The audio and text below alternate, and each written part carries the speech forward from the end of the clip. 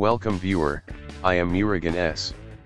This video tutorial describes how to backup and restore Windows credentials in Windows 10. Type Control Panel in Windows search bar. Click Control Panel. Click Credential Manager. Click Windows Credentials.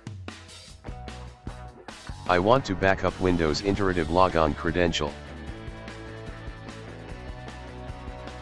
Click Backup Credentials.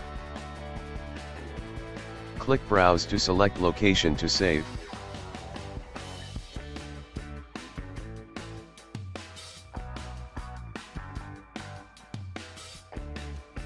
Click Save. Click Next. Press Ctrl, Alt, Delete keys.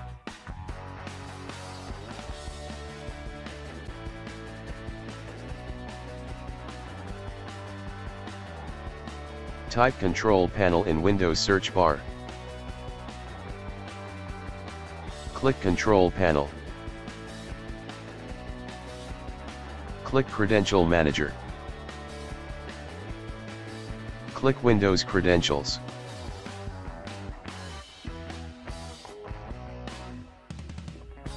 Click Restore Credentials. Browse Backup Credential File Locaton.